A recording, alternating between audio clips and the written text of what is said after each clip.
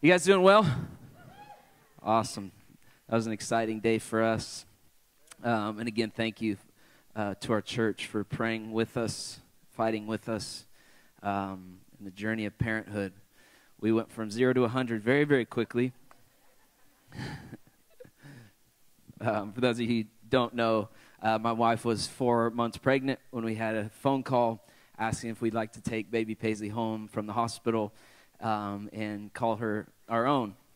And we said, absolutely. So within a few days, we had a newborn baby and a pregnant wife, and then a liver transplant in a baby. And so a lot happened very quickly, and we owe it all to our family, our friends, our church for helping us through it.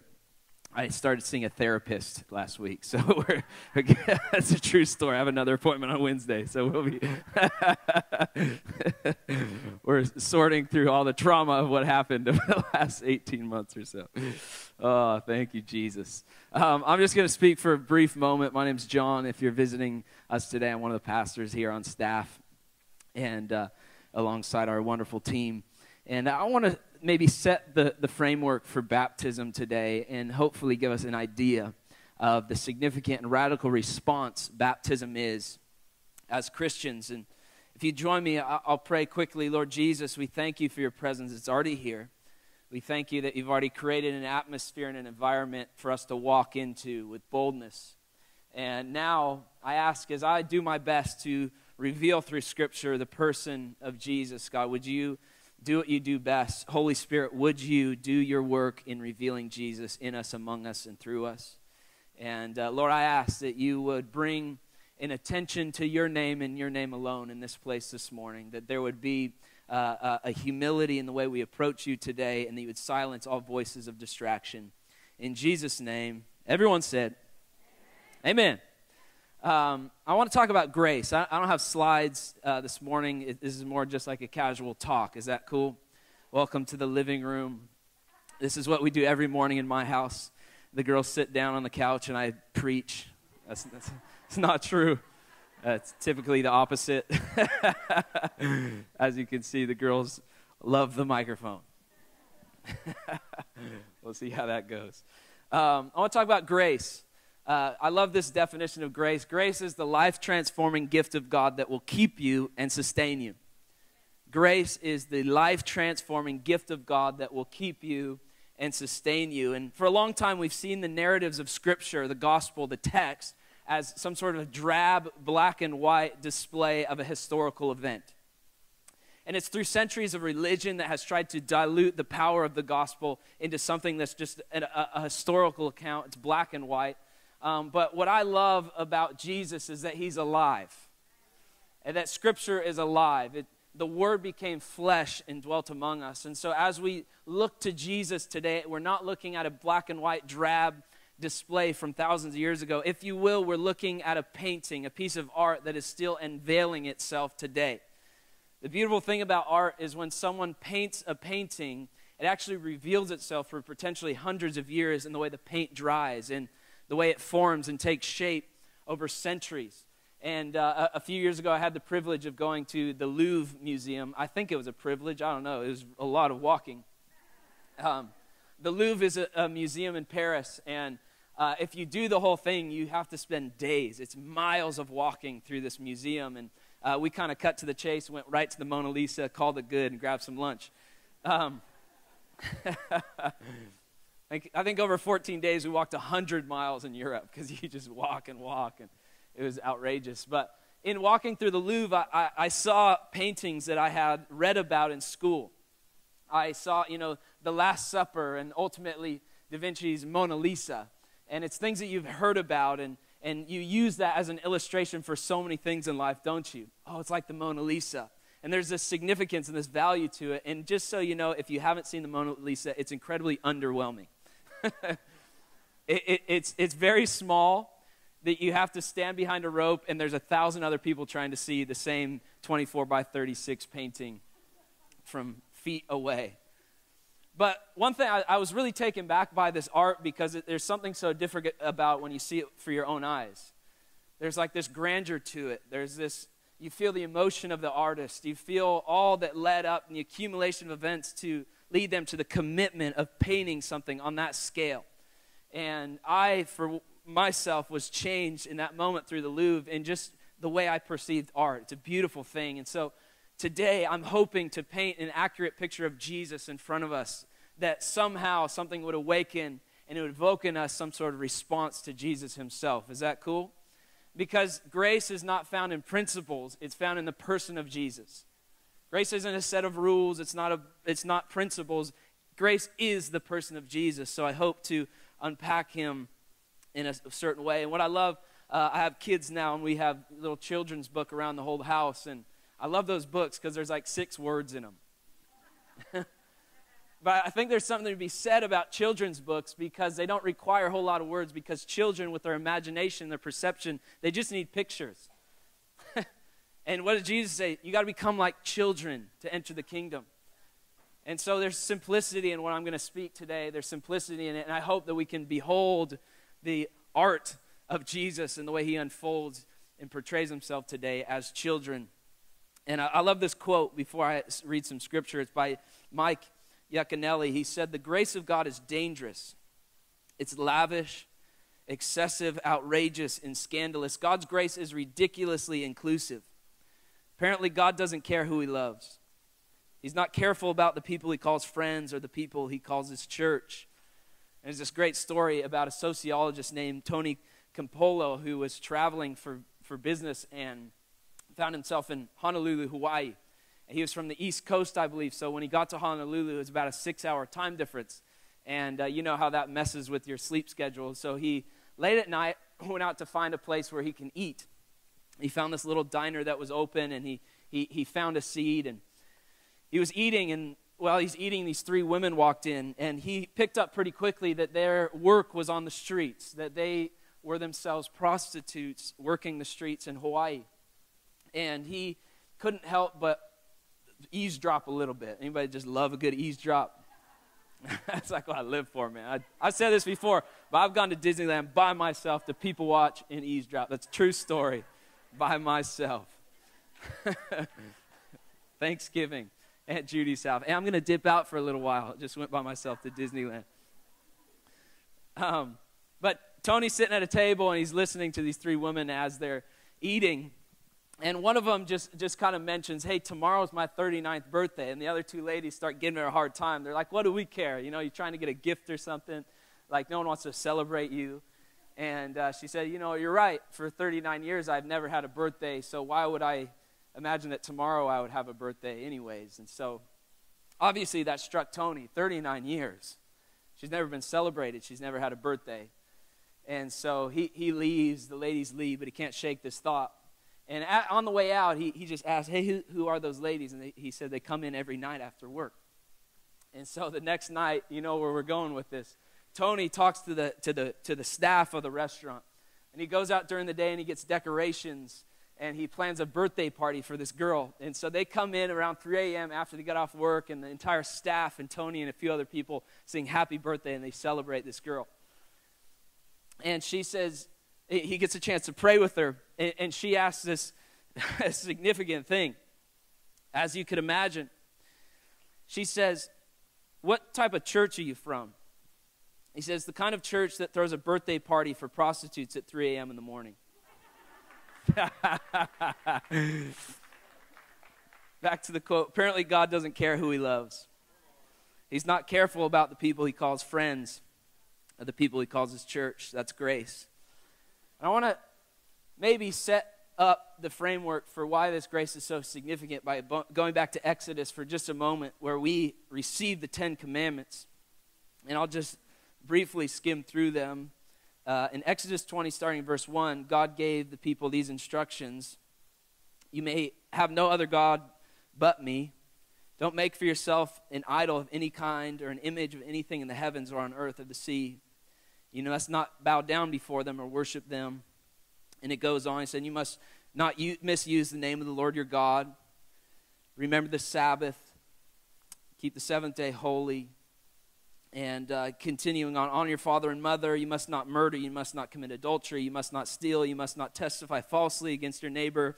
And you must not covet your neighbor's house, your neighbor's wife, his ox, or anything that belongs to him. And so we were given these 10 set of instructions from a jealous God who is after the hearts of his people. And we understand in context why we were given these 10 commandments.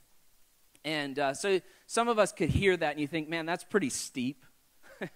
Yeah, that's quite the demand on a human's life to live up to these 10 commandments. But I would encourage you to go home and start reading Leviticus as it gets more intricate in rules and regulations and law on how to run your business and do relationships. And basically every breath you make, every move you make, I'll be watching you. Sounds like a song. Didn't Jay-Z do a version? It's really good. I got to find that. Puff Daddy? Is that who did the version of that? Who just told me that? Awesome. Come on. Puff Daddy, P. Diddy. What is his name anyways? And so the law escalates through Leviticus. What are we talking about? The law escalates in Leviticus. So we thought the standard was high. It gets even higher. And now we can't walk, we can't breathe without some sort of rule, regulation, or guideline. And so with that in mind, I wanted us to dive into Scripture in John chapter 8. If you have your Bible, we're going to dive into there. And what you'll see in your Bible, your physical Bible, I have mine, I misplaced it. So hopefully I remember. There's this little text in there. It says the earliest manuscripts do not include this passage. And for a long time, at least I've heard that it has discounted or disregarded this significant passage of Scripture because, I don't know, if you're seeing that in Scripture, I think even digital versions say the earliest Greek manuscripts do not include this passage. And I think it adds to the weight of it because, get this, in our modern society, in just our modern world, we can open up Scripture on our phone or we can go to the Parable and buy a book, a physical copy of the Bible, which I encourage you to do. I'm not sponsored by the Parable, but please go support them. Maybe they'll send me a check. I don't know. We can go out and get the Bible. We can go on our phone and get the Bible, but in early days, you had to be privileged to actually have a copy of Scripture. And so what would have happened, the father of the household would have went to what was known as a copyist, and he would have requested a copy of Scripture. And what scholars would imagine is that in that exchange, he would have had an influence on what was included on the book that he took home to his family.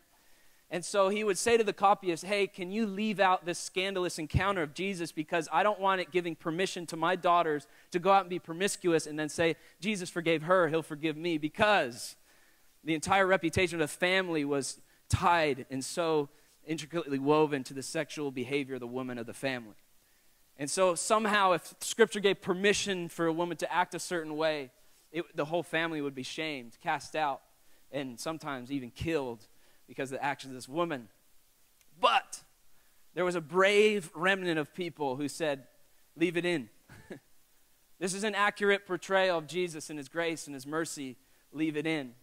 And so that helps explain that little portion in your Bible that says the earliest manuscripts did not include it, because some people were brave enough to believe that Jesus is that good, and we are those type of people here at this church. We're going to go back to John 7:37 real quick. I'll just read it. On the last day, that great day of the feast, Jesus stood and cried out, saying, if anyone thirsts, let him come to me and drink. He who believes in me, as the Scripture has said, out of his heart will flow rivers of living water. But this he spoke concerning the Spirit, whom those believing in him would receive. The Holy Spirit was not yet given because Jesus was not yet glorified. Jesus made some offensive claims in his day, and this, what he said about living rivers flowing out of the Spirit of those who believe, was directly quoting Isaiah 55.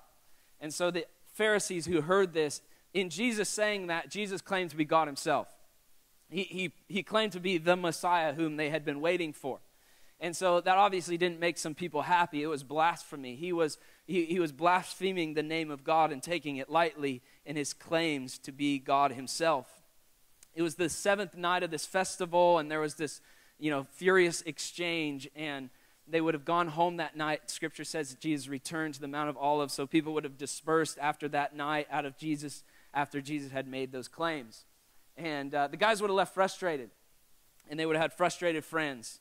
And you guys know what it's like to be frustrated around other frustrated people. Like your frustration multiplies quickly. And then like after an hour, you're like, I don't even remember what we were frustrated about, but I'm glad we're frustrated together, right? So these guys were frustrated. They were offended, and so they went home that night and began to banter among themselves of this claim that Jesus made. And so they had a roundtable discussion about how they might humiliate Jesus the next day. They were plotting and scheming, and this was the plan: public humiliation. They were to put Jesus in a trap, and that next day they were going to make him decide if he was going to fulfill the law, which he as God would have instituted. Was he going to obey the law, or was he going to obey the Romans, or the law of the land in which they were having this festival? And they decided in their planning meeting that they got to make Jesus choose a side, because either way will set him up to upset somebody, and then he'll probably die. Brutal.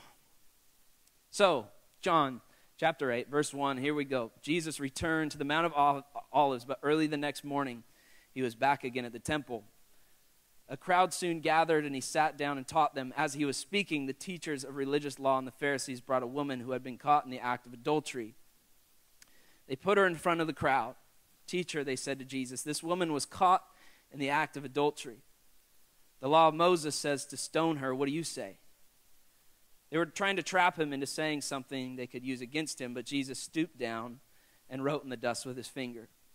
They kept demanding an answer, so he stood up again and said, all right, but let the one who has never sinned throw the first stone. Then he stooped down again and wrote in the dust. When the accusers heard this, they slipped away one by one, beginning with the oldest, until only Jesus was left in the middle of the crowd with the woman. Then Jesus stood up again and said to the woman, where are your accusers? Didn't even one of them condemn you? No, Lord, she said. And Jesus said, neither do I. Go and sin no more. Jesus spoke to the people once more and said, I am the light of the world. If you follow me, you won't have to walk in darkness, because you will have the light that leads to life. Will he fulfill the law, or will he obey the Romans?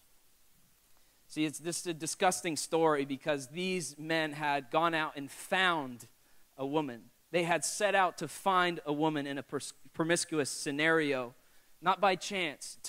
They did it to set Jesus up. So they exploited this woman. Maybe she was living a lifestyle of sin, obviously, because Jesus said, go sin no more. But they had set her up, and so it was a disgusting scenario, and they brought her in front of the crowds and placed her next to Jesus and said, Jesus, what are you going to do? Are you going to fulfill the law? Are you going to remain loyal to the thing that you instituted, or are you going to remain loyal to the law of the land, the Romans? And I love this quote. I forget who said it, but it said Jesus always had different reflexes. He always had different reflexes. And the beauty of this is I spoke something similar to this at a church, a totally different message out of this passage at a church in New Zealand a long time ago. And I said this comment, I don't know what Jesus knelt down and wrote in the sand. And of course, this guy comes up after me. He said, I know what Jesus wrote in the sand. I said, oh, sure, guy. Tell me what he said. And he had this thing, and, it was pretty good. He had a pretty good case to make. But for a long time, I was like, what did Jesus write in the sand? What did he write in the sand? It must have been something powerful and significant. But what I found out, actually, it does not matter what Jesus wrote in the sand. The fact is he wrote in the sand. Here's why.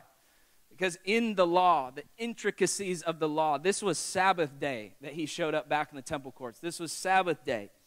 And in the law, on the Sabbath, you do not write in permanent ink. And what a little detail. What a tiny little detail that on the Sabbath you wouldn't write in permanent ink. And so Jesus, knowing the full extent of the law, kneels down and writes in dust that will blow away. He writes in something that's not permanent. And people who are observing this, they, he does know the intricacies of the law. Every bit of it. And he stands back up, and those who've not sinned, throw the first stone, leans back down. And what he did is he set the standard of the law against this woman and the accusers. And he said, I know what all of you are up against. You can't do it. And in that moment, there was actually grace extended to the woman and grace extended to the accusers, because everyone should have been stoned. They all should have been stoned. So he writes in the dirt, And they leave, the oldest first, because they were the example, and they were, love this is about Jesus. They set out to humiliate him. How humiliating. But they were given the same opportunity in that moment to respond to grace.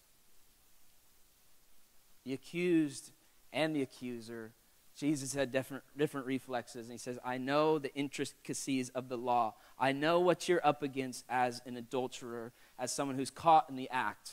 And I know what you're up against as one who gives judgment, because the word says that whatever portion of judgment you give, it will be given unto you. And so I know what both parties are up against, but Jesus had different reflexes. He said, neither do I condemn you. Go and sin no more. It's a radical display of grace in the person of Jesus. And what I want us to discover this morning as we go into baptisms is this idea that today in baptisms we're simply responding to the radical grace of Jesus. It's this life-transforming gift that will keep you and sustain you. And every person in this room has been a recipient of grace. Why? Because in Psalm 103 it says, thank God he doesn't treat us as our sins deserve. In Job, it says, if he withdrew his breath for one moment, we'd all return to dust. He gives his rain to the righteous and the unrighteous. All of us in this room have received the grace of God, the life-transforming gift. Grace is getting what you don't deserve. Mercy, not getting what you do deserve. We are recipients of so much mercy and so much grace. And if you're being baptized, would you make your way up today? Those who have Rebecca and a few others, and awesome Courtney, come on up. Jacob Kissinger, my man. What's up, Alec? Hey, man. Long time no see. How you been? Good, how are you? Good. It's good to see you. We used to surf together in Pismo when we were kids. Ephesians 2 says this, for it is by grace you have been saved through faith, and this is not from yourselves. It is the gift of God, not by works, so that no one can boast. For we are God's handiwork, created in Christ Jesus to do good works, which God prepared in advance for us to do.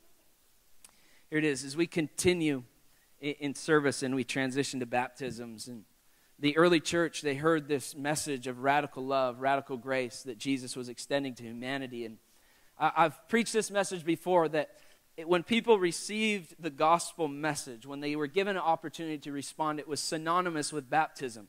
There was an urgency to be baptized. Paul, when his eyes were blinded, when he was still Saul, his eyes were blinded for 3 days. Someone gets a word of knowledge, goes to his house, he hasn't eaten, he gives him this word of knowledge, and before he goes and eats a meal, he says, can I be baptized? Paul and Silas, they get this prison guard saved. It's in the middle of the night. The prison guard's wife is showing hospitality at the home, and they all get saved, and they say, before we eat, can we get baptized? There's this urgency that's tied to the gospel message, that Jesus is reconciling the world to himself, not counting men's sin against them, with an eternal hope, an eternal glory. I did a funeral on Thursday, my first one, and I'm so thankful that the guy was a Christian, because that would have been really difficult if he wasn't. But the celebration that it was, that we have this eternal hope, this eternal glory, a joy set before us, not only in the life to come, but in this life here and now, an abundant life. And all it is we find ourselves in this position of the woman who's caught in adultery, because we can all relate in somehow some shortcoming in our fears and our failures and whatever it might be, and there we are at Jesus, in the presence of Jesus, or maybe we find ourselves as the accusers, or could I say the proud. We have the same opportunity to respond to the call of Jesus, and they knew that they had some shortcomings as well, but they left, and only one person went forgiven that day. The lady, she stuck around. She accepted the grace and the mercy of Jesus. So we can identify with either one. Maybe we've thought that we've had it all together, and maybe we've cast some stones ourselves. I tell you that judgment requires repentance. Just as adultery requires repentance. Just as the scripture goes on and says this, anything that is not of faith is a sin that requires repentance. If there's a portion of us that has not considered Jesus Lord of our lives, it simply takes a turn and looking to Jesus to say, you're the Lord of my life. I trust you with my past. I trust you with my present. I trust you with my future. Forgive my sins. You'll be given a new life, a new creation experience. So before we continue, I want to extend an invitation because I feel the urgency today that maybe there's some people in this room that have never made a decision to make Jesus Christ the Lord of their life. It's really simple. I was talking to someone on the phone yesterday about hell, and I'm like, I can't get too caught up on it because it's just simple to avoid it. It's just really easy. I'm not going to get too caught up. It's just a choice that I make to live in the presence of God and confess Him as Lord of my life. It's like really easy. It's not complicated. And this morning, I want to extend an invitation to anyone that wants to make a decision to accept Jesus Christ as their Lord and Savior this morning, trusting that He'll forgive you of your sins and you have a new creation experience. And beyond that, if there would be anyone in this room so bold that would want to take the dive today, that want to get baptized today and join these wonderful people, you can borrow my towel. We can just sort out the details when we get there. But there's room for you in the river today. There's room for you in the new life experience today.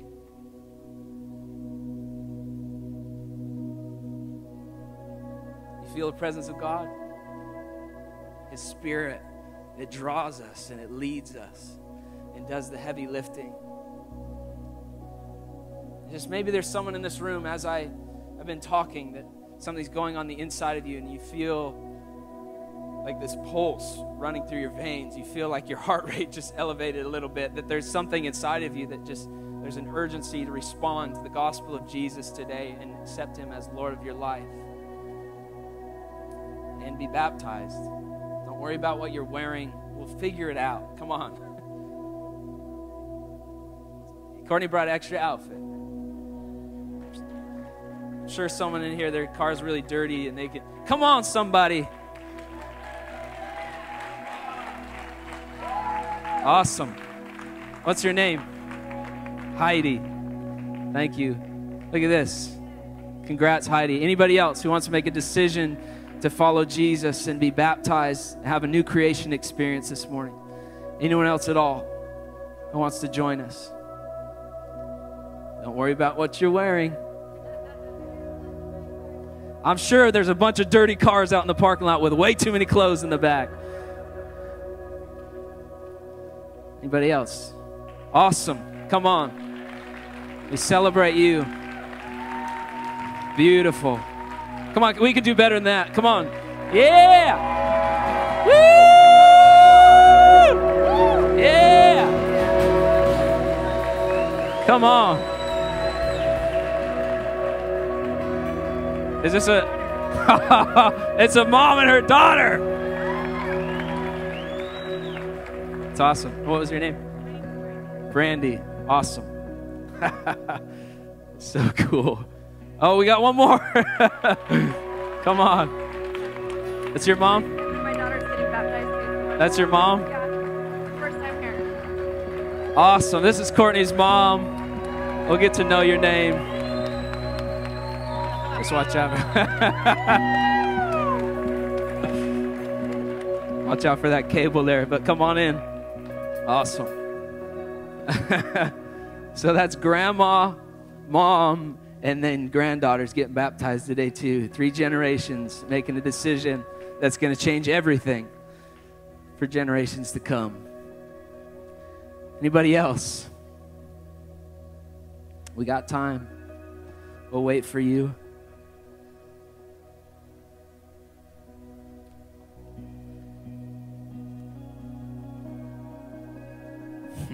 Isn't this good?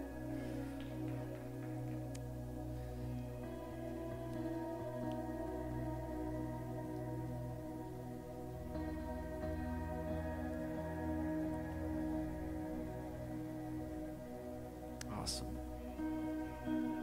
Got one more chance. Yeah. The Bible says today is the day of salvation. And if you think there's a day you'll be ready, you'll never be ready.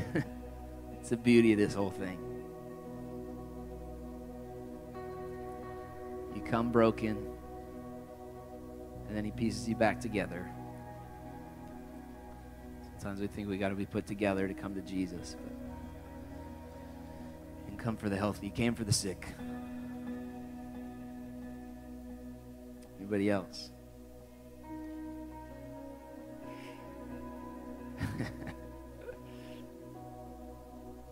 You guys feel that? What that is a residue of heaven rejoicing. There's these really thin moments where we get a glimpse of heaven, and Scripture clearly states, Luke 15, what happens when one comes home? They throw a party. So there's rejoicing, not only in this room, but in the heavens. There's a welcome home party. Awesome. Anybody else? Someone's phone's ringing. God's calling. Answer the call. So good. Awesome. Beautiful. Well, we're going to pray a prayer. Let's get can we get closer? We're going to pray a prayer. I know some of these people, will hear briefly their name and why they're getting baptized today. Some of them have been walking with the Lord a long time and are making the decision to publicly declare their faith. Some, it might have just been the last 30 seconds or so, which is awesome. But us in this circle, we're going to pray a prayer, and I hope that you as a church will join us in praying this prayer as we dedicate our hearts and our lives to Jesus Christ. So I'm going to say a line, and then you guys repeat it with me. And would you guys join us? Is that all right? And we don't believe these are just words. This isn't just empty religion. This isn't repetition.